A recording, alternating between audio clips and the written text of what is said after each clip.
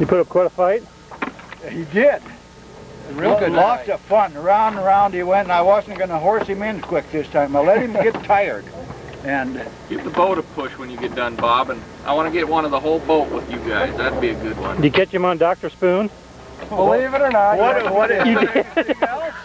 A borrowed Dr. Spoon I'll be darned. has done wonderful things for me. I'm going to have to go buy one, whether they cost $4 or $24. I'll have to have one. Caught a fish. Want to see the other one we got here? That's about bait for him. That one died or he wouldn't have been here. No. Ready? Okay, Stand up. don't stand up.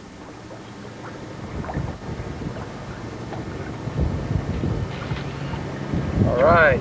Okay, Good I better deal. get him back in. Yeah, you're the reviver.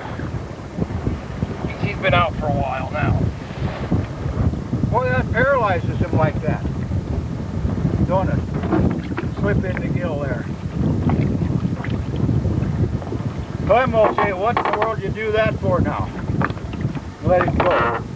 Wow, that's Clem.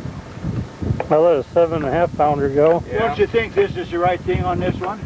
I got a 9.5 pounder, and I called him my trophy. Well, the only thing you can do with this one, you're not going to mount him to eat him, and he's too much of a